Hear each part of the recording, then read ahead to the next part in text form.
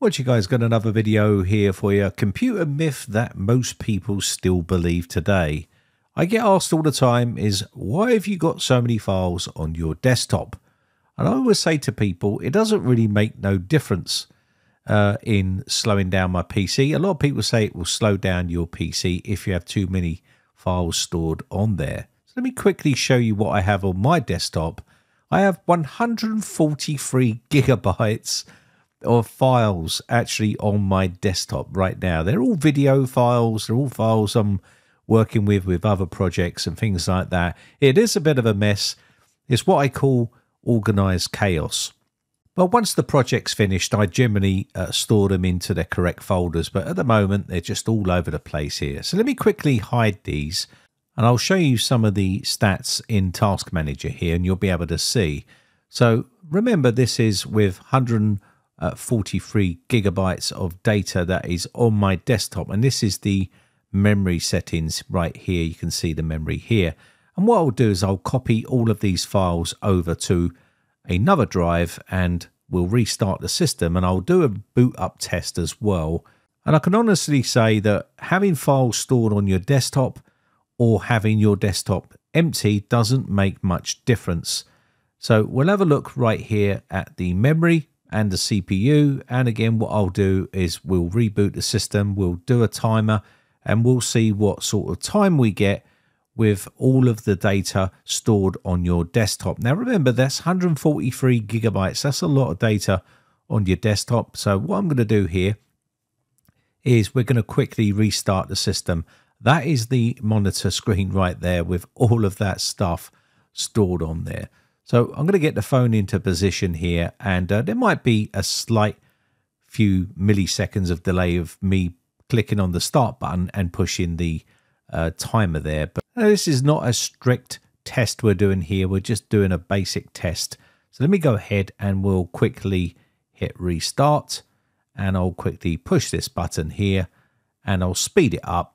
And you can see when it gets to the desktop here, I'll push stop. And we got 1 minute, 17 seconds. Yes, I know it's taking quite a bit of time to boot up. That's just due to the monitor itself, the Alienware monitor. For some reason, it goes on a bit of a hunt for the signal and it takes a bit of time. So I'm going to copy all the files over from my desktop to another drive right here. So now all of my desktop is completely empty apart from a couple of shortcuts which shouldn't really slow down the PC. I'll quickly show you so you can see here and we can take a little look. So let's go ahead and we'll go to the desktop right here, go to properties, and you'll see now that there is only 56.0 KB on there, which is nothing really. So we don't have a lot on there. So what we're going to do is we'll do a quick restart test here and we'll take a look. So first off, let's go ahead and take a look at Task Manager here after I've restarted so you can see. And this is with no files on my desktop. There's not much of a massive difference here in memory, and I don't see any sort of massive difference across the board to sort of send alarm signals to me to say, hey, you need to clear your desktop because it's slowing down your PC. And we're all blessed with plenty of memory to use today in 2024. So let's go ahead and quickly restart the system, push the timer, and I'll speed this process up and we'll see what speed difference there is. And you can see it's about 117, 116, around about the same, nothing too crazy. There was no clinical winner there, and there was no massive difference in sort of delayed time on startups or even massive memory usage to say that you shouldn't be storing data on your desktop. So in my personal opinion, it doesn't really matter so much today in 2024 compared to what it probably did, 20 years ago. But was there a problem 20 years ago? I'm pretty sure no one even bothered testing that theory years ago. There might have been a difference in the way the operating system works and how it stores files on the desktop and how it uses those on boot up. So maybe there was some truth to it many years ago, but in 2024, it doesn't really slow down your PC whatsoever in my personal experiences with it.